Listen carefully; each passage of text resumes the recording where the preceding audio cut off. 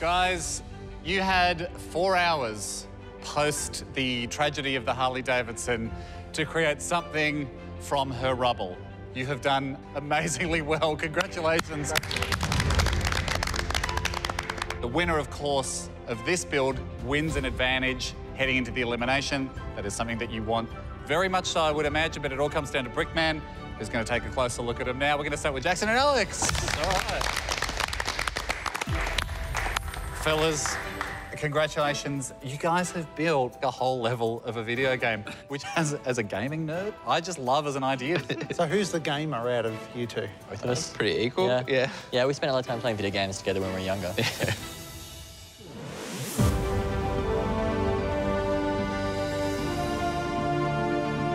Our build today is a 2D platform video game set in a jungle. Your little character moves across, jumping over piers, fighting bosses. And some treasure at the end that they're trying to get to. I just really like the fact that it clearly gets harder as you go along, like, until you get to the final boss. I feel like, too, we've got to mention the controller. Like, I feel like the controller sells it. Definitely. That's attention to detail, and I think it's wonderful. And likewise, things like how many lives we've got left.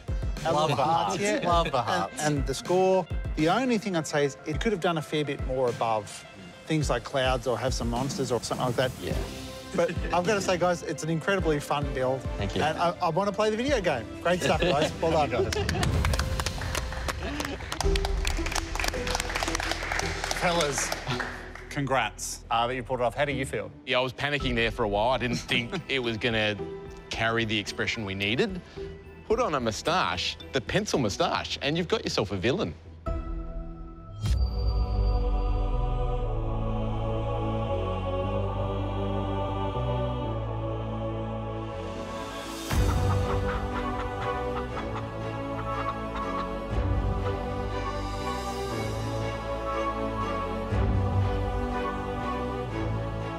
There's a lot of subtle touches on that face that make it very funny that this is a guy that's doing something he doesn't need to do, which is dress up as a chicken to get eggs, which human beings do all the time, suitless. However, Brickman, what's your thoughts? There's about 20 bricks or 25 bricks in his face.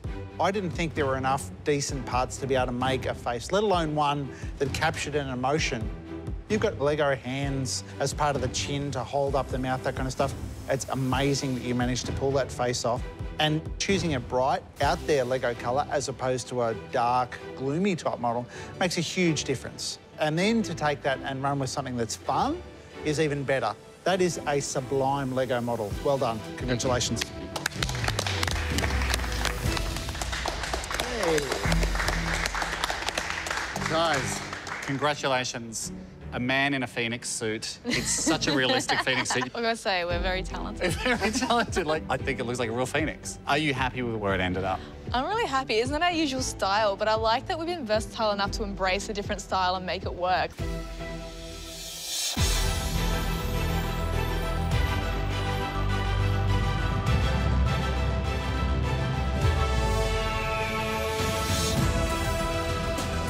I'm really happy with your subject matter. I think you chose really well. You went bigger, which was a relief. I'm really glad that you went larger. The only question mark that I have is probably it's a little bit simplistic in its build, not to your usual standards. And I can only imagine how this Phoenix would look if you had access to the brick bit. However, the challenge today was to use these limited parts. But I've got to say, looks pretty epic. Well done, guys. Congratulations. Good on you guys. I'm so thrilled with it. Oh, it's cool. Guys, well done. An amazing temple complete with Minotaur. Do I spy pants being used as not pants? Yes. Okay. Got it. The bull's hands are pants, and all is right within the Lego building universe.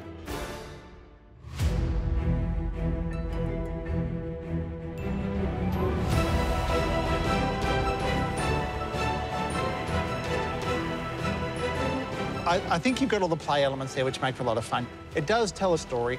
You've got a good versus evil type thing happening. There seems to be a frenzy of, like, tons of people that have got a deep desire to steal Lego. Kind of reminds me of the way Damien was behaving earlier in the show. You've taken that energy and just transferred it to tomb rating. That's right. I am a little bit confused about one character, if I may. Yeah. This guy. He's out bird spotting in the middle of a Minotaur. Completely oblivious to what's going on. Surrounded by angry scorpions, who I wasn't 100% sure what he was doing. I think you should be really proud. It's a great build. Well done. Thank you. Awesome, guys.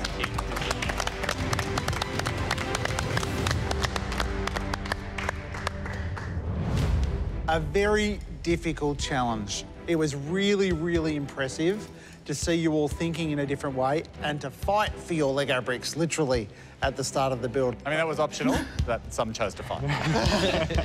Alrighty, guys.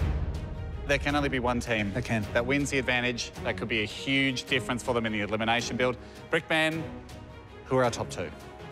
So the first team I would like to call forward to be in the running for the big advantage is Andrew and Damien. Well done, man. Thank you.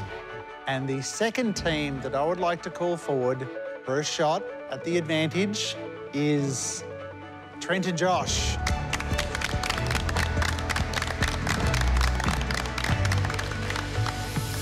So, Andrew and Damien, what I really liked about your build today, you had a villain, you had good guys, there was a clear story that you could see. It was also a great use of parts. That Minotaur was really difficult to pull off. I thought it was fantastic. It was a great build. Cool, thank you. Trent and Josh, it was a really difficult decision to make a character. I know they're your forte. I personally didn't think this was the time to do it. There was so little tan-coloured pieces, yet you still managed to build a character. One that had an emotional face, one that looked like a villain. I think that humour is what got you over the line, and that's why you've won the advantage. Well done, guys. This is finals week. That advantage today is extra special. We're so excited. We're hoping that gets us to the grand final.